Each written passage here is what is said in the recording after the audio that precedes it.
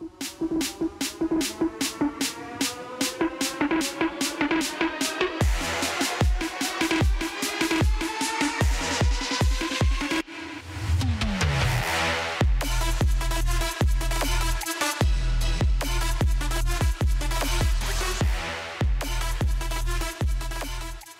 it's cricket time now on the SportsMax Zone. Cricket West Indies on Monday naming the West Indies A squad for the historic T20 tour of Nepal, set to bowl off this weekend. The Barbadian Roston Chase has been named captain with Dominican Alec Athanaze as his deputy. The West Indies Academy standouts Joshua Bishop and Kadeem Aline are also in the squad, which will be monitored for final selection to the T20 World Cup squad. Here is that full list.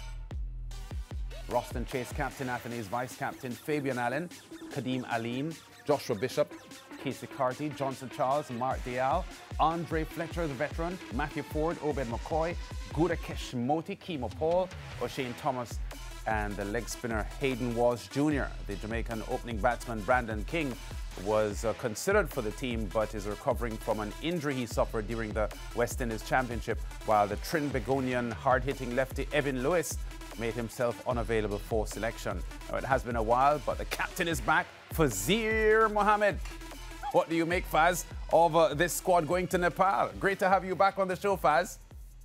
Good to be back. Good to be back. That's the absentee captain for what it's worth. But yeah, and you understand why the squad is constructed that way, because of course a lot of the first choice players are involved in IPL, and you just mentioned the injury to Brandon King, who's recovering. So it's an opportunity, yes, and especially now with that Sunil Narayan thing being settled once and for all, because it has been identified by Coach Darren Sammy that there are a couple of spots that he thinks are available. There's concerns about maybe the consistency and effectiveness of the bowling. So maybe more of the bowlers from the squad will be looking forward to maybe breaking in to the actual squad to be announced on May the 1st. Yeah, and looking at this squad, I know that Coach Darren Sammy and the Cricket West Indies hierarchy have spoken about this tour as an opportunity for players to fine-tune themselves for the T20 World Cup. But I suspect that some of these players may not necessarily be in line and are being rewarded for their pretty solid performances in the recent West Indies 4-Day Championship. Players like Bishop and Kadeem Aline, I wouldn't think that they are, battling for a World Cup spot, are they?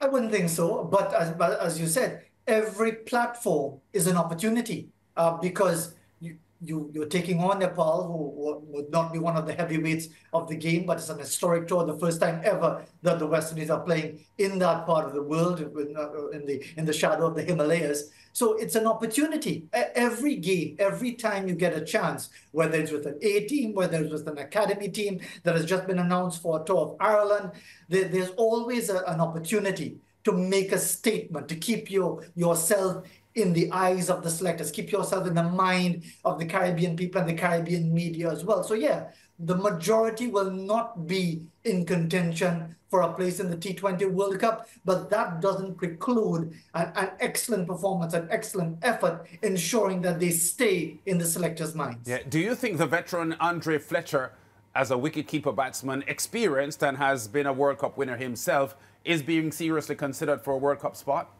as he goes on this tour? I would be surprised if he was being seriously considered, but again, I think they're keeping their options open. You've got Johnson Charles, who's there as well, who's been in the T20 squad. When you look at those you would consider first choice players, Nicholas Pooran, you think would be automatic as a wicketkeeper batsman if that becomes necessary. You even have a Shea Hope as another option. So I think it's marginal, but still a fantastic performance in front and behind the stumps by Andre Fletcher won't do him any harm. Right, and Faz, your views on the inclusion of the Windies Academy players, they are Joshua Bishop and Kadeem Aline. Your thoughts on, just Windies' decision to put them in this team against Nepal?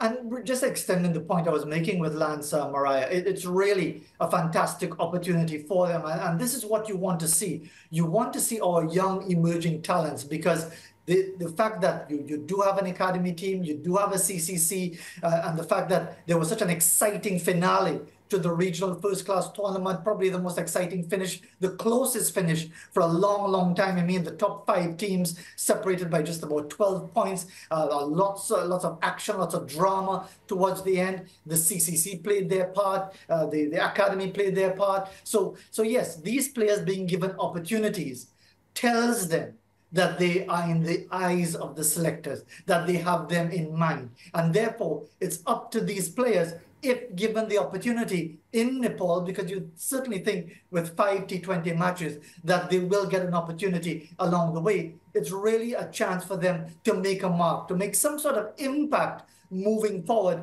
deeper into the year. Yeah, one player that, I really enjoy watching, Hayden Walsh Jr., but of course, his performances has been a bit inconsistent. Sometimes he's extremely hot, and then for some time, you won't hear about him. His performances don't live up to par. What do you make of, him for this World Cup, Faz? Well, if I can remain consistent, I'm delighted that he is in the squad, because I think Hayden Walsh is the sort of cricketer who shows that enthusiasm. Whether with the ball, okay, he's expensive at times. He's a wrist spinner. These things happen. He's always brilliant in the field. He's always energetic. I think he reflects the attitude you want to see all the time in our West Indies cricketers. And therefore, I'm glad to see that he's been given another opportunity. So yes, he remains on the fringe, like Fabian Allen, like Gudakesh Moti, like so many other spinners in and around the West Indies T20 setup. But all you can do is perform to your best and show the right attitude when given the opportunity. And I expect that Hayden Walsh, among the rest of the squad, will certainly do so. Faz, you just mentioned Fabian Allen. Your thoughts on him? He has been out of international cricket now for a while. A player that can be a big impact player. We've seen him both with bat and ball produce significant performances in the past. But somehow he hasn't commanded his spot in the West Indies team in recent times. It seems an interesting one, Lance, because you watch Fabian Allen, and yes, a good spinner, decent bowler, but there are very few cleaner strikers of the ball lower down the order than Fabian Allen. And when he's in the mood, when he's on song, he's absolutely devastating with the bat, which is what you need towards the end of a T20 innings. But again, whether it's because of disillusionment, distraction with other things, franchise formats, and so many other things, because we have to keep in mind that the players are mindful of their financial security. They want to ensure that, okay, if I'm on the fringe and I'm not getting selected, maybe I should sign this contract, and if it means making myself unavailable, well, so be it. So yes, it's a bit of a curious situation with Fabian Allen, because a couple of years ago, you thought of him as almost a certainty, like Obed McCoy, for example, in a West Indies T20 squad. Yeah, that's the point I was getting at. Faz, I know a lot has been made of getting the players who aren't playing IPL cricket and getting an opportunity here for some competitive cricket. That being said, Nepal isn't exactly the kind of opposition that will charm our cricketers for T20 World Cup. Nepal are ranked 16th in the world at the moment. And, let's say our batters dominate the Nepal bowling. I don't know that we can read too much into that, but I guess given the circumstances, competitive cricket is competitive cricket, and they need to get themselves out there playing some cricket to sharpen themselves. Absolutely, and rest assured, Nepal will see this as their opportunity. They will say, okay, it's not the first choice West Indies team, it's an A team, but it's under the banner of the West Indies. And therefore, they will come after the West Indies. They will come gunning at the West Indies, looking to make a strong statement themselves. And therefore, yes, the reality is that it's not your elite list of either players or teams, but competitive cricket is competitive cricket. And really, again, at the risk of sounding repetitive, you can only play the opponents in front of you, and you can only be judged by the way you play the game, the nature of the pitches, the conditions. All of that will be factors taken into consideration, even if we're talking, Lance, about the composition of the 15 for the World Cup, because they're going to have to take into consideration what sort of pitches are the West Indies going to be playing on? Is it going to favor slow bowling? Is it going to be nice, flat, hard and true, like most of the IPL surfaces, where you're getting scores consistently over 210, 220, 230, upwards of 280? So all of these elements mean that, yes, you're not in the frame automatically for selection. You're going to be judged well, it's only Nepal. But then again, you have to go out there and play to your very best and let the results do the talking for you. Yeah, as like Fabian Allen, Evan Lewis, probably 3 or 4 years ago, was seen as a West Indies batter that was one for the future based on how dominant he could be, and he could just take opening bowlers apart with his shot-making ability, declaring himself unavailable for this series. What's going on with him? He's in your country. He's in my country, but I don't communicate with him. But I can only go, Lance, with the facts.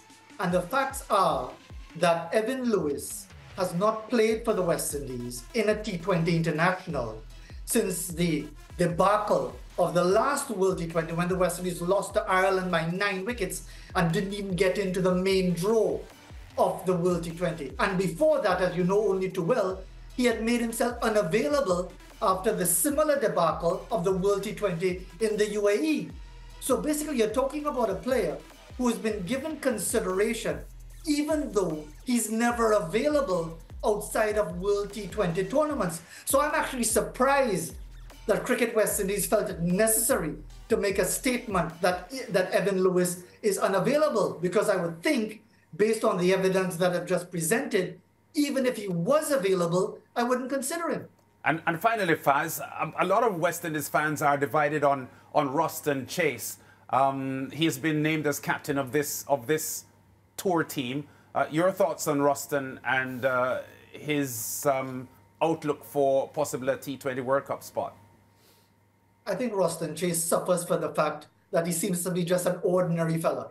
Somebody who might just bounce up at the corner of any street anywhere in the Caribbean and just have a chat with him. He's not that explosive, dramatic, spectacular type of cricketer, but he's always thereabouts. And I think he's a very good cricketer. I think he's someone who's adjusted his game, moving into the T20 franchise with the St. Lucia Kings, and someone who's been able to make the necessary adjustments. And yes, he suffers in comparison to the star boys, to the big hitters, the power hitters, the spectacular performers.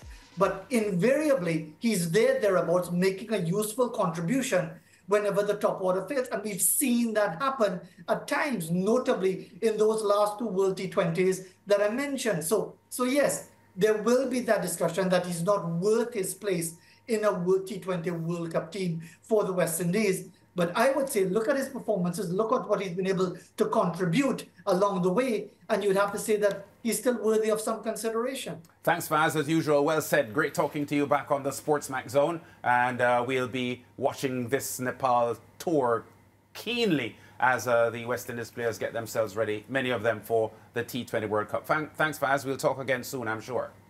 Take care. Yeah, we'll be back with more on the SportsMax Zone after this.